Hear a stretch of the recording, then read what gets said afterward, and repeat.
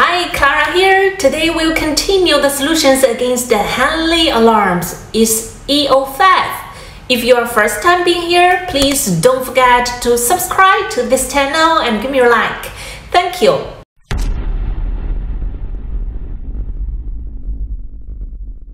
First, remove the set baffle. Take out the filter. Then clean the filter with air. It will be better to wash it with clean water afterwards. Install the filter, find the pump, and feel whether the pump vibrates and there is wind blowing out.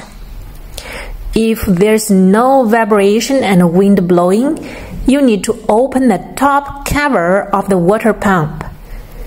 Check whether the capacitor is deformed or bulging. If it's deformed, you need to replace a capacitor. If it's not deformed, you need to use a multimeter to check the voltage of the water pump. The normal pressure should be 220 volt with a fluctuation of 10%. If the above steps couldn't fix your problem, please contact your supplier or Hanli engineers.